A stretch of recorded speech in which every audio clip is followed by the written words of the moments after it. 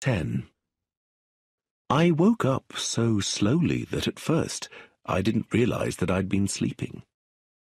In front of me, I saw a human face.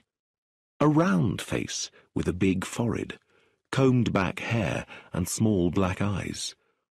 The face was attached to a small, thin body and was looking at me closely. "Hello," said the face. "I'm Josephine."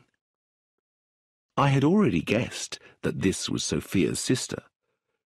Josephine was an ugly little girl, about 11 or 12 years old, who looked very like her grandfather. "You're Sophia's young man," said Josephine. "But why did you come here with Chief Inspector Taverner?" "He's my friend," I told her. "Is he? I don't like him. I won't tell him things." "What sort of things?" "The things I know. I know a lot of things. I like knowing things." She sat down and continued to look at me closely. "Grandfather's been murdered. Did you know?" "Yes," I said. I knew. "He was poisoned. With esarine." She said the word very carefully. "It's interesting, isn't it?" "I suppose it is." "Eustace and I are very interested.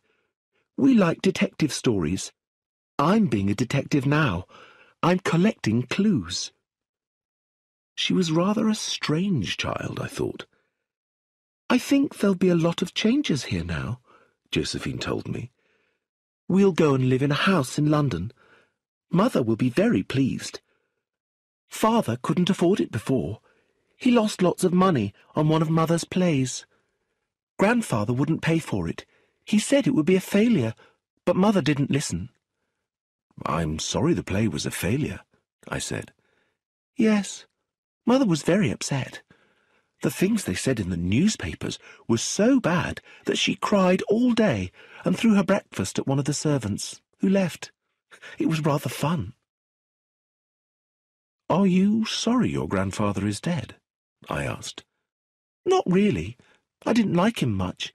He stopped me learning to be a ballet dancer." "Did you want to learn ballet dancing?" "Yes, and Mother and Father didn't mind, but Grandfather said I'd be no good." She stood up and danced a few steps around the chair. "I suppose the house will be sold now, unless Brenda goes on living here. And I suppose Uncle Roger and Aunt Clemency won't be going away now." "Were they going away?" I asked curiously. "Yes, they were going on Tuesday," said Josephine. "Abroad somewhere. It was a secret. They weren't going to tell anyone until after they'd gone. They were going to leave a note behind for Grandfather." "Josephine, do you know why your Uncle Roger was going away?" I said. She looked at me slyly. "It was something to do with Uncle Roger's office in London. I think, but I'm not sure, that he'd embezzled something. That means stealing money." "Why do you think that?" Josephine came so near that I could feel her breath on my face. "The day that Grandfather was poisoned, he and Uncle Roger were shut up in a room together for a long time. They were talking and talking, and Uncle Roger was very upset. He said he was a failure, and that he wasn't upset because of the money, but because Grandfather had trusted him." I looked at her. "Josephine," I said, "did you listen at the door?" Josephine nodded her head. "Yes," she said. "You have to listen at doors if you want to find out things. I'm sure the police do. And they look in people's desks and read all their letters and find out all their secrets. But they're stupid. They don't know where to look." Josephine spoke coldly, as if she was better than the police. I didn't really notice the importance of what she said.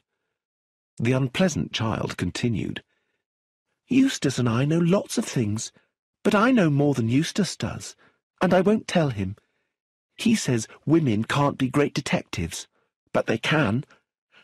I'm going to write down everything in a little black notebook, and then, when the police are completely confused, I'll tell them who the murderer is." "Do you read a lot of detective stories, Josephine?" "Yes, lots." "And do you know who killed your grandfather?" "Well, I think so, but I need to find a few more clues." She paused and added, "Chief Inspector Taverner thinks that Brenda did it, doesn't he? Or Brenda and Lawrence together because they're in love with each other." "You shouldn't say things like that, Josephine." "Why not? They are in love with each other." "You don't know that." "Yes, I do. They write to each other. Love letters." "Josephine, how do you know that?" "Because I've read them. They're very soppy letters, but Lawrence is soppy. He was too frightened to fight in the war." Just at that moment, a car arrived outside, and Josephine ran to look out of the window. "It's Mr. Gateskill, grandfather's lawyer," she said. "I expect he's come about the will." Very excited, she hurried from the room. A few minutes later, Sophia and her mother, Magda, entered with a small elderly man. "Your husband asked me to bring his father's will," the lawyer was saying to Magda, "but I don't have it. Do you know anything about it?" "About poor dear grandfather's will?" Magda opened her eyes, astonished. "No, of course not. He told us he'd sent it to you after he signed it." "But the police didn't find the will with Mr. Leonides' private papers," said Mr. Gateskill. "I'll just go and talk to Chief Inspector Taverner." He left the room. "Darling," said Magda to her daughter, "I'm sure that wicked woman upstairs has destroyed it. I know I'm right." "Nonsense, Mother. She wouldn't do a stupid thing like that," said Sophia. "It wouldn't be stupid at all. If there's no will, she'll get everything. Shh! Mr. Gateskill's coming back." The lawyer re-entered the room with Philip Leonides and Chief Inspector Taverner. "I've talked to the bank," the inspector was saying, "but they don't have any private papers belonging to Mr. Leonides." "I wonder if Roger or Aunt Edith knows anything," said Philip. "Sophia, can you ask them to come down here?" But when the others arrived, they couldn't help. "Father signed the will," said Roger, "and told us he was going to post it to Mr. Gateskill the next day." "I sent Mr. Leonides his will ready for signing on November 24th, Mr. Gateskill said. A week later, he told me it had been signed and sent to his bank to keep it safe." "That's right," said Roger eagerly. "It was in November last year. You remember, Philip, that Father read us the will." "And what did the will say?" asked Taverner.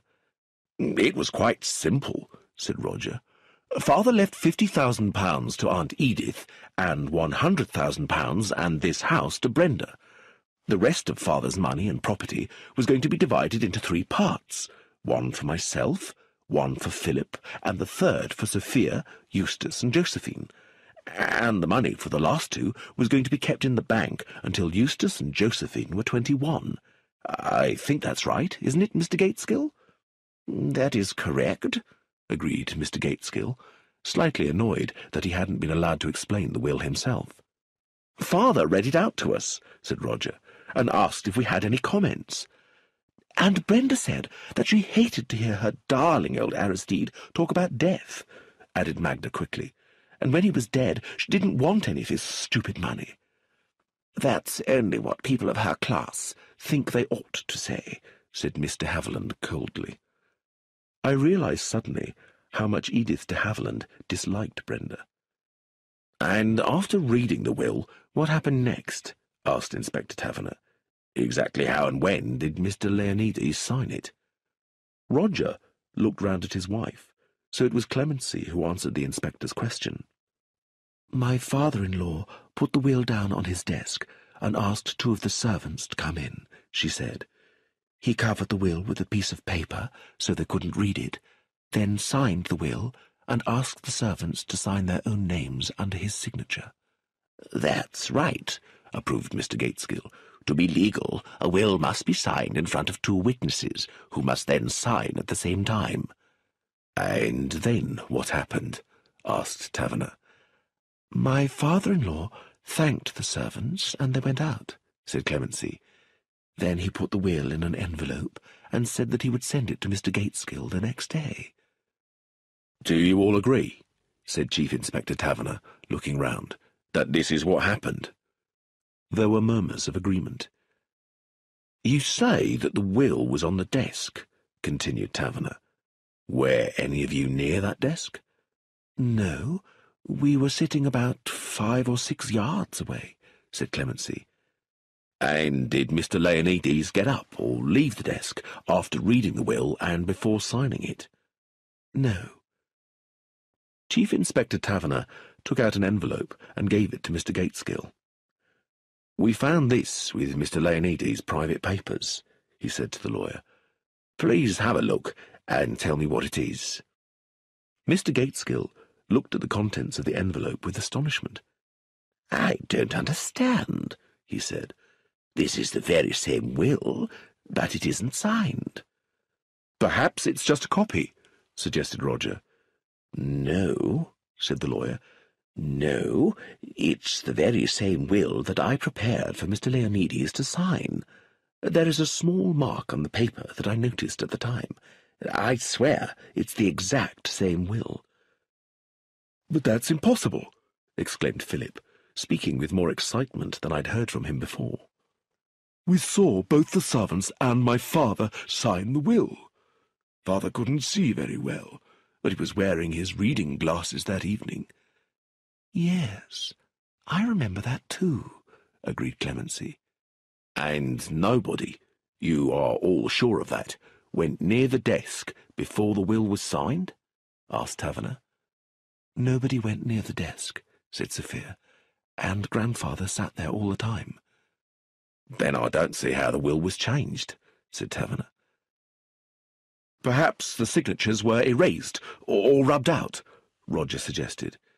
"But we would still be able to see signs of that," said Mr. Gateskill, "and there aren't any." The family looked at one another. "We were all there," said Roger. "It just couldn't have happened." Mr. Haviland coughed. "But it did happen," she remarked.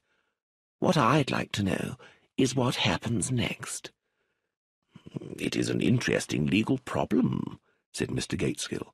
"This will, of course, cancels all previous wills, and a large number of witnesses saw Mr. Leonides sign it." Taverner looked at his watch. "I'm afraid," he said, "I must go now." Everybody stood up, and I went quietly towards Sophia and asked if I should go too. "Yes, I think that's best," agreed Sophia.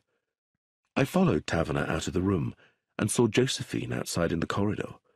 She appeared to be amused about something.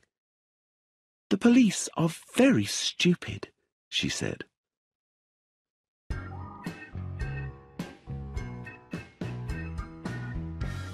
Chapter 11. I arrived at my father's office at Scotland Yard to find Chief Inspector Taverner talking about the case. "I haven't discovered anything at all," he was explaining sadly. "I can't find a financial motive. They all have enough money. And there's no evidence that Brenda Leonides and Lawrence Brown were having a love affair." "I can do better than that," I said, sitting down. "Roger Leonides and his wife Clemency were planning to go abroad. Roger and his father had an emotional interview on the day of the old man's death. Aristide Leonides had found out something was wrong, and Roger admitted it." "How do you know that?" demanded Taverner. "A private detective told me. I explained to them about Josephine and how she thought Roger had been stealing money from his company." "It sounds as if the child knows everything that happens in that house," my father commented. "If this information is true, it changes everything," said Taverner. "If Roger was stealing money from the company and his father found out, then Roger had a motive for killing him. Brenda Leonides was out at the cinema. All Roger had to do was go to his father's bathroom, empty out an insulin bottle and fill it up with Esserine. Or perhaps his wife Clemency did it. She admitted that she went over to Aristide Leonides' part of the house, and I think she's quite capable of poisoning someone. I still don't think that Roger would use poison to kill someone, I said, but I agree that Clemency might. I had liked Roger. I don't think that Clemency cares about money, but she does care about her husband. For him, she could be, well, ruthless. The next day, Taverner and my father had news. Roger's company, Associated Foods, is definitely going to go bankrupt soon, reported Taverner, looking pleased and slightly excited. It's been badly managed for years. By Roger Leonides? I asked. Yes, he's in charge, said Taverner. But we don't think he's been stealing money. He just doesn't know how to run a business properly and has made lots of bad decisions. Roger was only in charge of such a big company because he was Aristide Leonides' son, my father remarked. He's been stupid, added Taverner, but he hasn't done anything against the law. So why commit murder? I asked. Associated Foods needs a lot of money quickly to stop it going bankrupt, explained Taverner. Roger inherits a lot of money now his father is dead. Though he won't get the money in time, the banks will give him credit and the company can be saved. Why didn't Roger just ask his father for help? I asked. I think he did, said Taverner, and Josephine overheard, but the old man refused to give Roger the money. I thought that Taverner was right.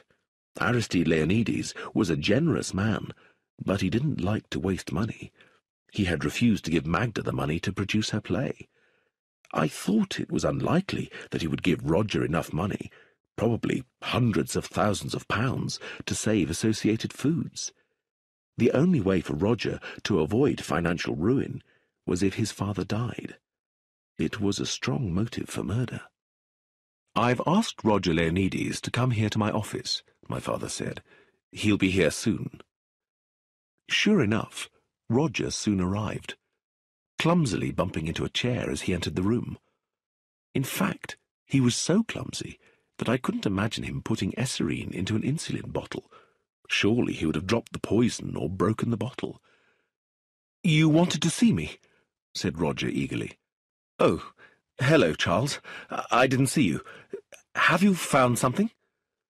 My father spoke coldly and officially, telling Roger about his legal rights and asking him if he wanted a lawyer. Roger looked confused. "But why am I here?" he asked. "I've told you everything I know." "You did not tell us about the conversation you had with your father on the afternoon of his death," said Taverner, "about Associated Foods." Roger sat down suddenly, holding his face in his hands. "I didn't think anybody knew about that." "You need to tell us the truth," said Taverner. "Will Associated Foods go bankrupt?" "Yes," admitted Roger. "The company can't be saved now. I wish my father had died without ever knowing about it. I feel so ashamed. My father trusted me with his biggest company, and I failed him." "Why did you and your wife plan to go abroad without telling anybody?" asked my father. "I didn't do anything against the law," said Roger, "but I didn't want to tell my father about it. He was so fond of me and would offer to help. But I'm no good at business or managing a company. I've been so unhappy. I just wanted to escape from it all. Clemency, she's a wonderful woman, agreed to go away with me without telling anyone, so we could live somewhere simply and quietly." "I see," said my father slowly. "So why did you change your mind and ask your father for help?" Roger stared at him. "But I didn't," he exclaimed. "My father found out himself. When he asked me about it, I told him everything. The dear old man was so good and kind to me. He insisted on giving me the money to save Associated Foods, and wrote to his bank straight away. Your father agreed to help you? Asked Taverner, astonished. Yes, I've still got the letter, said Roger. I forgot to post it.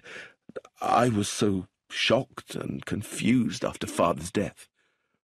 He looked in his pockets. Here, he said, finding the letter. Read it yourselves if you don't believe me. My father and Taverner read the letter eagerly. I read it later. Roger had told the truth. Aristide Leonides had asked his bank to give Associated Foods enough money to save the company from bankruptcy. "What did you do after your father wrote this letter?" asked Taverner. I rushed back to my own part of the house and told Clemency what had happened and how wonderful my father had been.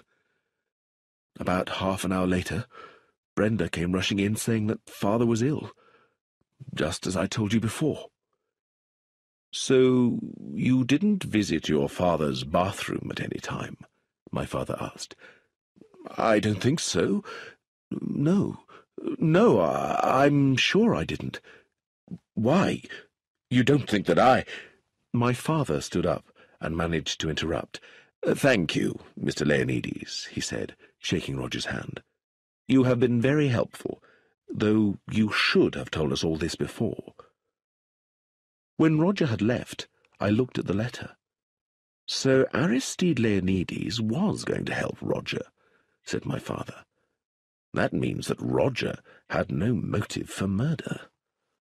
In fact, he paused, if Aristide Leonides had lived a day longer, Roger and Associated Foods would have been all right. But because he died so soon, the company will now go bankrupt. Maybe someone wanted Roger to fail, suggested Taverner. What about the old man's will? My father asked. Who actually gets the money now? Taverner sighed. The lawyers can't tell us. There is an old will, but it was cancelled when the new will was made.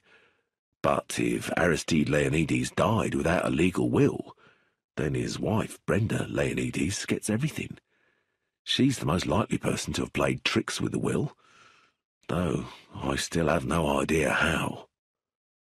I didn't know either. We were looking at the problem from the wrong way round.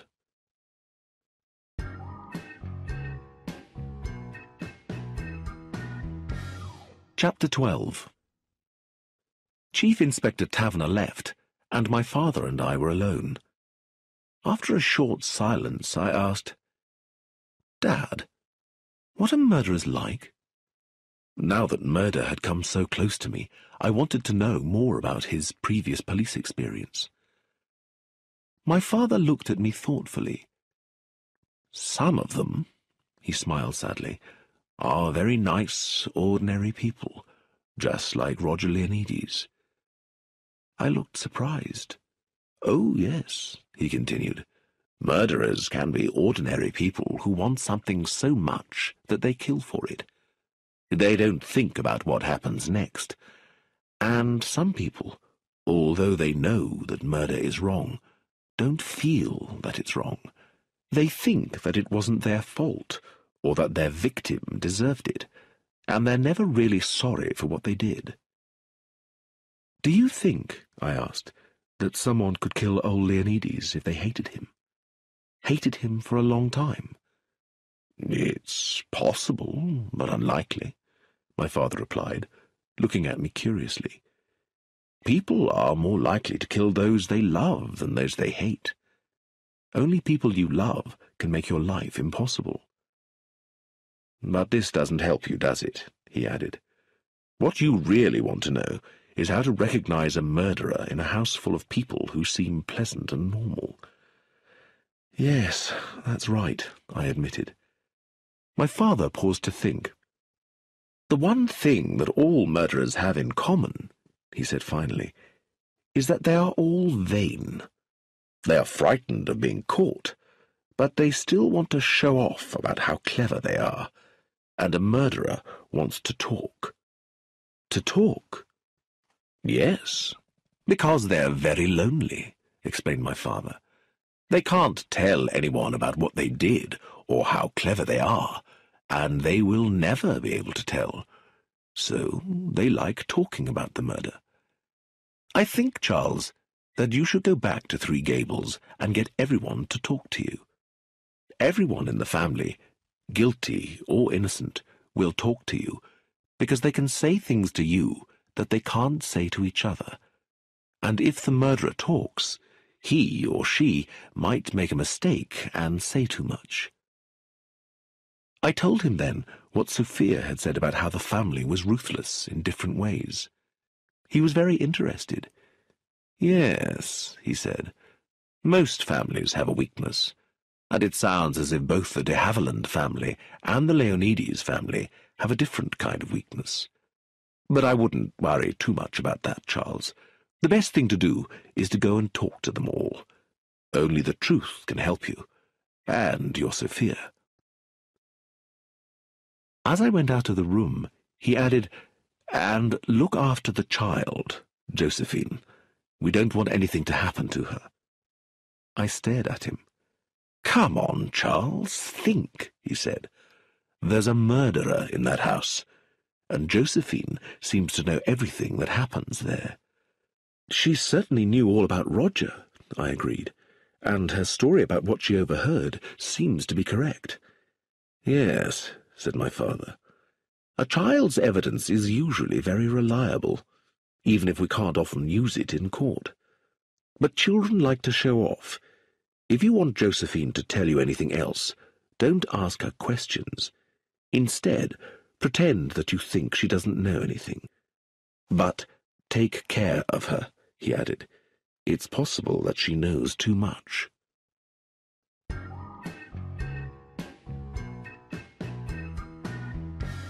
Chapter 13. As I went back to the crooked house, as I called it in my own mind, I felt slightly guilty. I hadn't told my father and Chief Inspector Taverner what Josephine had said about Brenda Leonides and Lawrence Brown writing love letters to each other. I told myself that it probably wasn't true. But really, I didn't want to find any evidence against Brenda. I felt sorry for her, surrounded by a family who disliked her so much. And if there were any love letters, Taverner would soon find them. And perhaps Josephine was wrong. Though, when I remembered the intelligence in her small black eyes, I doubted it. I had phoned Sophia earlier. "Please come, Charles," she had said. "The police keep searching the house, and we're all very nervous. I'll go crazy if I can't talk to someone." There was no one in sight as I drove up to the front door, which was open. As I stood there, wondering whether to ring the bell or to walk in, I heard a noise behind me. I turned my head and saw Josephine standing by the hedge eating a large apple and looking at me. "Hello, Josephine," I said. She didn't answer and disappeared behind the hedge. When I followed, I found her sitting on a wooden seat, swinging her legs. She looked at me coldly and didn't speak. "Why wouldn't you speak to me when I said hello?" I asked. "I didn't want to," said Josephine, still eating her apple. "Why not?" "You sneaked to the police about Uncle Roger," she said. "Oh," I said. "But it's all right, Josephine. The police know that Roger didn't steal any money or do anything wrong." Josephine looked at me as if I was stupid. "I wasn't worrying about Uncle Roger," she said. "But surely you know that in detective stories you never tell the police until the end." "Oh, I see," I said. "I'm sorry, Josephine. I'm really very sorry." "So you should be," she replied. "I trusted you." I said I was sorry again, and Josephine seemed to forgive me. She continued eating her apple. "But the police would have found out anyway," I said. "Because Uncle Roger will be bankrupt?" As usual, Josephine knew what was going on. Father and Mother and Uncle Roger and Aunt Edith are going to talk about it tonight. Aunt Edith wants to give Uncle Roger all her money, though she hasn't got it yet, but Father won't. Again, I was impressed by how much she knew. Josephine, I said, you told me that you were almost sure who the murderer was. Well? Who is it? I asked. I promise I won't tell Inspector Taverner. I want a few more clues first, said Josephine, throwing away what was left of her apple. And I wouldn't tell you anyway. Then, will you tell me more about the letters? I asked. What letters? The letters you said Lawrence Brown and Brenda wrote to each other. I made that up, said Josephine. I often make things up. It amuses me. I stared at her, and she stared back. Somewhere, not very far away, a twig snapped with a sudden noise. Rather late, I remembered my father's advice. Oh, well, I said, it's only a game for you. You don't really know anything. Josephine looked at me angrily, but she kept her mouth firmly shut. I got up. I must go and find Sophia now, I said. Come along. I'm staying here, said Josephine. No, you're not, I insisted, pulling her to her feet. You're coming in with me. Josephine seemed surprised, but decided to come in with me, probably to see how the family behaved when I arrived. It wasn't until I walked through the front door that I realized why I hadn't wanted Josephine to stay outside. It was because of the sudden snapping of a twig.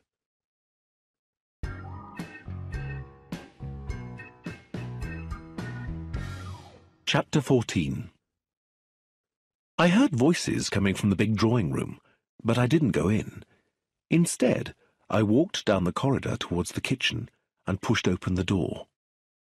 There, I found Nanny, a large, cheerful old woman. I knew she had worked for the family for many years, looking after the children. "It's Mr. Charles, isn't it?" she said. "Come in and have a cup of tea." I sat down in the big, comfortable kitchen, and Nanny brought me a cup of tea and 2 sweet biscuits. I felt like a small child again. I felt that I was safe, and that everything was all right because Nanny was there. "Miss Sophia will be glad you're here," said Nanny. "She's been getting rather overexcited." At that moment, the door opened with a rush, and Sophia came in. "Oh, Charles," she said. "Oh, Nanny, I'm so glad he's here." "I know you are, dear." Nanny smiled to herself and went into the room next door and shut the door behind her. I put my arms round Sophia. "Dearest," I said, "you're shaking. What's the matter?" "I'm frightened, Charles," said Sophia. "I'm frightened. Someone in this house, someone I see and speak to every day, is a murderer. If only I knew who it was." I didn't know what to say. I wished I could take her home with me, away from this house. "And the worst thing is," she whispered, "is that we may never know." I knew she was right, and that we might never know who poisoned Aristide Leonides. And then I remembered something I'd wanted to ask her. "Tell me, Sophia," I said, "how many people in this house knew about your grandfather's Esserine eye drops, and that they were poisonous if injected?" "That doesn't help, Charles," she said, "because we all knew. We were all with Grandfather one day after lunch when Brenda put the Esserine drops in each of his eyes. Josephine asked why it said not to be taken on the bottle of eye drops, and Grandfather smiled and said, 'If Brenda made a mistake and injected me with eye drops instead of insulin, I would probably stop breathing and die, because my heart isn't very strong.' Josephine said, 'Ooh.' We were all listening. We all heard him say it." So Aristide Leonides had actually told the murderer exactly how to kill him. I took a deep breath. Sophia seemed to know what I was thinking, and said, "Yes, it's rather horrible, isn't it?" Just then, Nanny came back into the kitchen. She must have overheard what we were saying. I think you should forget about such horrible things as murder, she said. Leave it to the police. It's their business, not yours. But, Nanny, don't you realize that someone in this house is a murderer? Said Sophia. Nonsense, replied Nanny. The front door is open all the time. Anyone could get into this house. She again went into the room next door. Come on, Charles, said Sophia. Let's go to the drawing room. There's a family meeting about Roger's business affairs. If you're going to marry me, you need to see what my family is really like. In the drawing room, all the family were there, except Brenda and Josephine. Philip's face looked cold and serious, while Roger's face was red and he looked annoyed. Clemency, who was looking at the paintings on the wall, looked calm and cool, and Edith was sitting up very straight doing some knitting. Magda and Eustace, both so good-looking, sat together on the sofa. Eustace's handsome face was unhappy. As Sophia and I came in, everyone stopped talking and looked at us. Philip frowned. Sophia, this is a private family meeting, he said coldly. I heard the click of Mr. Haviland's knitting needles. Charles and I hope to get married, Sophia said in a clear and determined voice. I want him to be here. And why not? Said Roger. Charles knows all about it already. Do sit down, Clemency said. I looked at her thankfully as I found myself a chair. The family meeting continued. I think we should do what Aristide wanted, said Mr. Haviland. Roger, when the will is sorted out, you can have my money to help save the company. Roger pulled at his hair. No, Aunt Edith, no, he exclaimed. I suppose, said Philip, that I might be able to give you a little money. That's not very fair to our children, said Magda quickly. I'm not going to take anyone's money, Roger said excitedly. Of course he's not, agreed Clemency. Anyway, Magda added, Roger will have his own money when the will is sorted out. But surely he won't have the money in time to save the company, said Eustace angrily. Eustace is right, said Roger. Nothing can stop Associated Foods from going bankrupt. It's too late. He sounded almost pleased. And what does the company matter compared to the fact that Father is dead? We are only trying to help, Philip said stiffly, his face turning slightly red. I know, Phil, I know, said Roger. But there's nothing you can do. It was all my fault. I was in charge. Yes, Philip said slowly, looking at him. You were in charge. Edith de Haviland stood up. I think we've talked enough about this, she said, with such power in her voice that everyone went quiet. It seemed that the family meeting was over. Magda and Eustace got up and left the room, while Roger put his hand on Philip's arm and said, Thanks, Phil, for trying to help. The brothers went out together, followed by Sophia, who said that she would get my room ready, as I was staying the night. Edith de Haviland put away her knitting. She looked towards me as if she was going to speak, but she changed her mind, sighed, and went out after the others.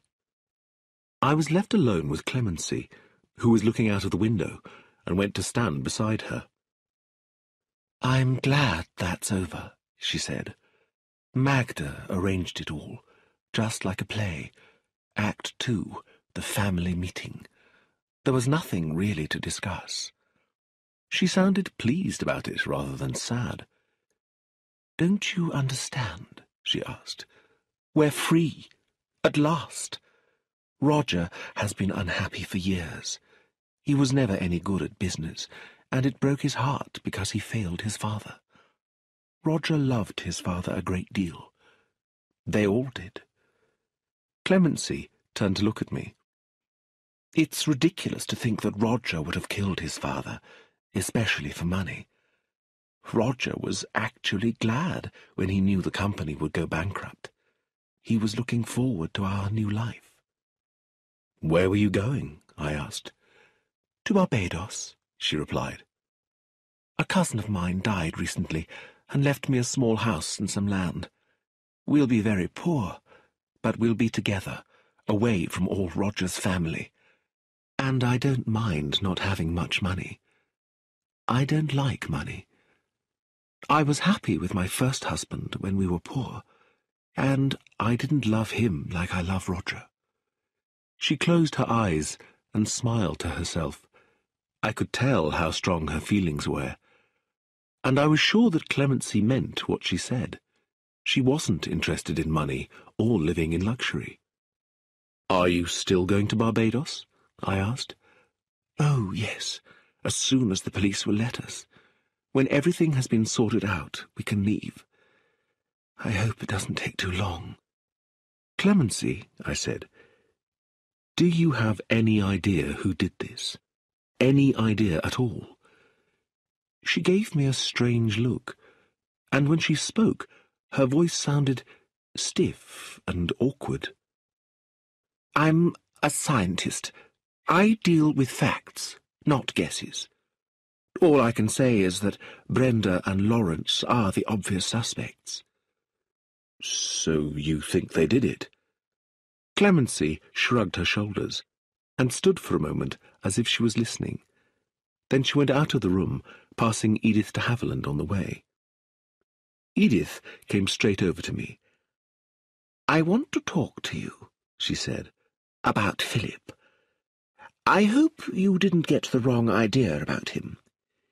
Philip is rather difficult to understand. He may seem cold, but he isn't really." "I didn't really think," I began. She didn't let me speak. "Philip is really a dear, when you understand him. You see, Aristide loved all his children dearly, but Roger, the oldest, was his true favourite. And I think Philip felt it, and though he always hides his feelings, he suffered, as children do. He's always been jealous of Roger, even if he doesn't realise it himself." "So do you think that Philip is secretly pleased that Roger's company has failed?" "Yes," said Mr. Haviland. "I do think that.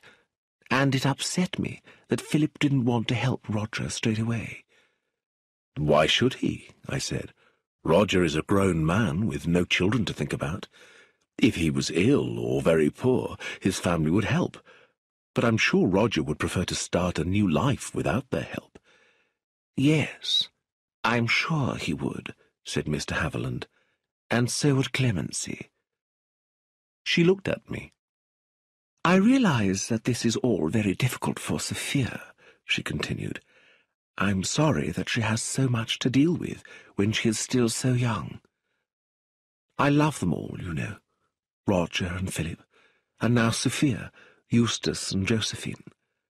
I love all my sister's children and grandchildren." She paused for a few moments.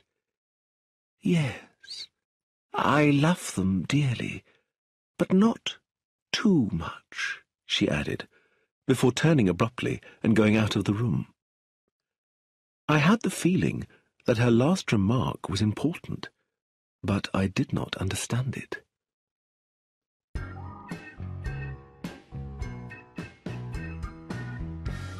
Chapter 15. "Your room's ready," said Sophia. We stood together, looking out of the window at the grey and windy garden. It was getting dark outside, and as we watched, two people came through the hedge and walked back towards the house. The first person was Brenda Leonides.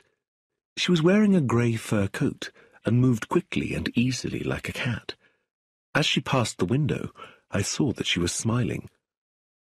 A few minutes later, we saw Lawrence Brown walk through the hedge. It didn't look as if he and Brenda had been for a normal walk.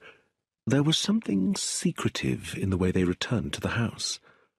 I wondered if it was Brenda's or Lawrence's foot that had snapped the twig. That made me think of Josephine, and I asked Sophia where she was. "She's probably with Eustace in the schoolroom," Sophia replied. "I'm worried about Eustace." "Why?" She frowned. "He's behaving so strangely lately, since he's been ill. I don't know what he's thinking. Sometimes he seems to hate us all." "He'll probably change as he gets older. It's just a temporary thing." "Yes, I suppose so," said Sophia. "But I do worry. Perhaps because Mother and Father don't. I didn't notice until I came back from the war, but they are a strange couple. Father lives in the past with his history books, and Mother makes everything into a scene from a play. She arranged that meeting tonight because she was bored and wanted a dramatic scene." "Forget about your family, Sophia," I said firmly. "I wish I could. I was happy in Cairo when I could forget about them." I remembered that Sophia had never mentioned her home or her family. "Is that why you never talked about them?" I asked. "Because you wanted to forget them?" "I think so. We're all too fond of each other, and we all live too closely together, all together in a little crooked house. We haven't grown up separately and become independent. We're all tangled together and have grown up crooked." I remembered Edith de Havilland grinding the weed under her foot, just as Sophia added, "like bindweed." And then suddenly, Magda burst through the door and turned on the lights. "What an incredible scene that was," she said. "Eustace was so annoyed, and I love it when Roger gets angry and pulls his hair. And Edith really meant it when she offered Roger her money. She'd do anything for this family." "It must have been hard for her after her sister died," I remarked, "especially because she disliked old Leonides so much." "Disliked him?" interrupted Magda. "Who told you that? Nonsense. She was in love with him." "Mother," said Sophia. "But she herself told me," I argued, "that she always disliked him." "She probably did when she first came here," said Magda. "She was angry with her sister for marrying him, but she was definitely in love with him. I know I'm right. Edith didn't like it when he married Brenda. She didn't like it at all." "You and Father didn't like it either," said Sophia. "No, of course we didn't," said Magda. "But Edith hated it most. I've seen the way she looks at Brenda." Then she added, on a completely different subject, "I've decided to send Josephine to school in Switzerland. It's not good for her to be here at the moment. I'm going to arrange it tomorrow." "Grandfather didn't want Josephine to go to school," said Sophia slowly. "Darling old grandfather liked us all to live together, but I think that Josephine should be with other children. Switzerland is such a healthy place. It will be good for her." Magda stood up, smiled and went towards the door. "Children must come first," she said as she went out. It was a lovely exit line. Sophia sighed. "Mother is annoying when she gets a sudden idea. Why should Josephine be sent away to Switzerland in such a hurry?" "It might be good for Josephine to go to school," I said. "Grandfather didn't think so," argued Sophia. I was slightly irritated. "Did such an old man really know what was best for Josephine?" I asked. "He did know best," insisted Sophia, "though I admit that Josephine is rather difficult. She likes to sneak around and spy on people, but only because she's playing at being a detective." I thought about how Josephine seemed to know everything that happened in the house. Perhaps Magda had another reason for suddenly sending Josephine to school. Switzerland was a long way away.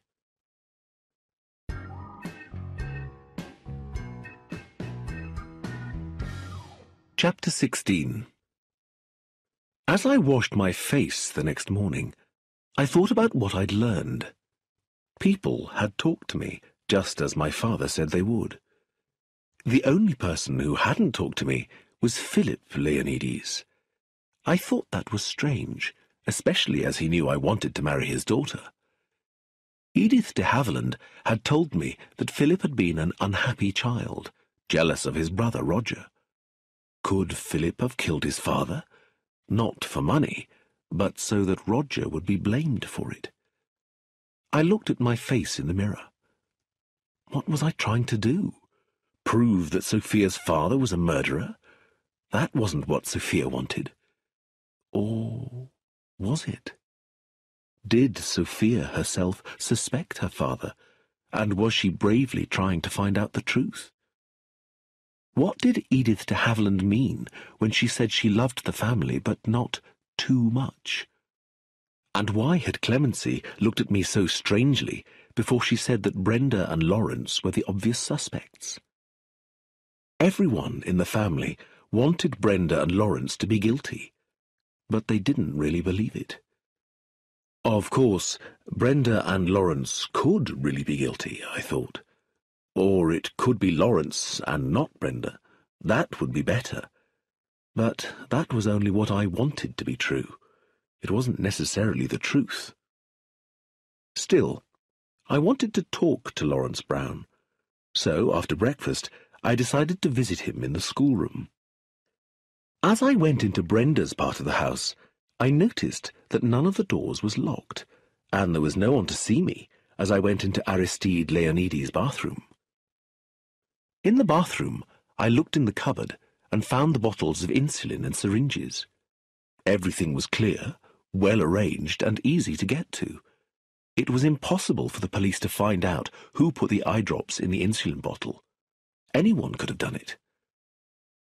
As I went through the house, I didn't see anyone else, though I heard Edith de Havilland talking on the telephone. When I got to the schoolroom, I stopped outside the door to listen. I was behaving just like Josephine, I thought. I was very surprised to hear Lawrence Brown talking with amazing imagination and enthusiasm. He was an excellent teacher, and although I didn't hear Josephine say much, when Eustace spoke, he showed that he was both interested and intelligent. After a while, the lesson ended, and Eustace and Josephine came out. They looked surprised to see me, but while Eustace waited politely, Josephine went past me uninterested. I told Eustace I just wanted to see the schoolroom, and he opened the door for me. Lawrence Brown looked up, and then quickly left the room. "You frightened him," said Eustace. "Do you like him?" I asked. "Oh, he's all right. He knows a lot, and he's a good teacher. He makes you see things differently." We talked for a while about history and poetry. Eustace, though he seemed to be bad-tempered, was an interesting person to talk to. I soon realized that he was bad-tempered because of his illness, which had been frightening and difficult for him. Before his illness, he had been enjoying his life and his time at school. "I wish I was well enough to go back to school," he told me. "I was going to be in the football team. I hate staying home and having lessons with Josephine. She's only 12. I said that Josephine was quite an intelligent girl for her age. "I don't think so," said her brother arrogantly. "She's pretending to be a detective at the moment, sneaking around and writing things down in a little black book. It's just silly. Mother is quite right to send her to school." "Won't you miss her?" I asked. "Miss Josephine? Of course not," said Eustace. "She's only a kid. Really, all my family are impossible to live with. Mother's always making a big drama about nothing, and Father's shut away with his books." I remembered how sensitive and embarrassed about my family I had been when I was 16. "What about your grandfather?" I said. "Do you miss him?" A curious expression showed on Eustace's face. "All Grandfather thought about was how to make money," he said. "He was too old to enjoy his life properly. It was time for him to die. Eustace stopped as Lawrence Brown came back into the schoolroom. "Please be back here at 11, Eustace," said Lawrence. "We've wasted too much time in the last few days." "Okay, sir." Eustace went out, leaving me alone with his teacher. Lawrence Brown was looking at me nervously. "How are other police getting on?" he asked. His nose twitched, reminding me of a mouse in a trap. "Are they going to arrest anyone soon?" "I don't know," I replied. Lawrence became even more nervous. "You don't know what it's like," he said quickly. "Not knowing what the police really want. They keep asking strange questions." I let him keep talking. "What Chief Inspector Taverner suggested about Brenda Leonides and me," he continued, "it's just not true. The family has never liked me." His hands began to shake. "They are rich and powerful, and I'm only a teacher. I didn't fight in the war. I knew I couldn't kill anyone. Everyone's always laughed at me. I always do things wrong. Everyone's against me. Whoever killed Mr. Leonides arranged it so that I would be suspected." "What about Brenda Leonides?" I asked. Lawrence's face reddened, and he suddenly behaved less like a mouse and more like a man. "Brenda Leonides is an angel," he said firmly. "She is sweet and kind and would never poison anyone. The police are ridiculous if they suspect her." He went over to a bookcase and began sorting the books.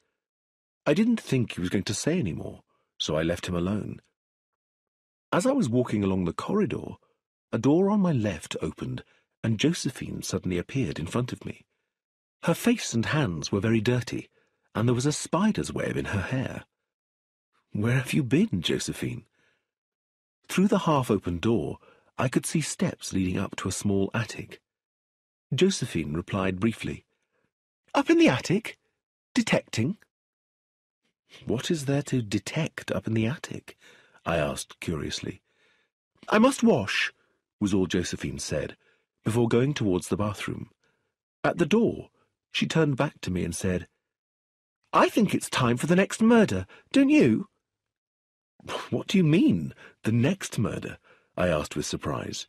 "Well, in books there's always a second murder about now. Someone who knows something is killed before they can tell anyone." "You read too many detective stories, Josephine," I said. "Real life isn't like that." The only answer I got was the sound of water from a tap, so I left Josephine to wash. As I went back to the other part of the house, Brenda came out through the drawing-room door and put her hand on my arm. "Well?" she asked, looking up at my face. I shook my head. "I don't have any news." "I'm so frightened," she said. "Charles, I'm so frightened." Her fear was very real. I could feel it. She was so alone. I wanted to help her, to make her feel safe, but there was nothing I could do or say.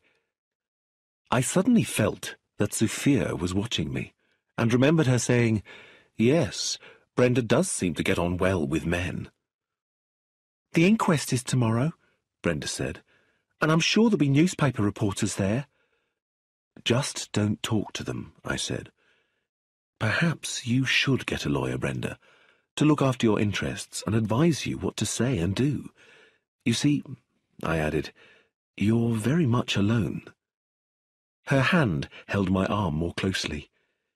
"Yes," she said, "you do understand, Charles, and you have helped." I went downstairs feeling warm and satisfied. Then I saw Sophia standing by the front door. "You've been a long time," she said coldly. "Your father telephoned. He wants you to go back to London." "Did he say why?" Sophia shook her head. Her eyes were anxious. "Don't worry, darling," I said, putting my arm around her. "I'll soon be back."